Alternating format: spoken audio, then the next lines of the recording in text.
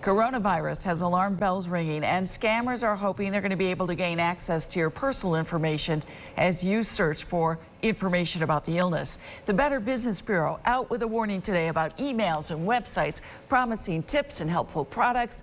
But actually, it's looking to steal your personal information. So remember, if you get anything unusual, do not open it, delete it. Make sure that you ignore any online offers for vaccinations, and make sure the anti-malware, antivirus software on your computer is up to date.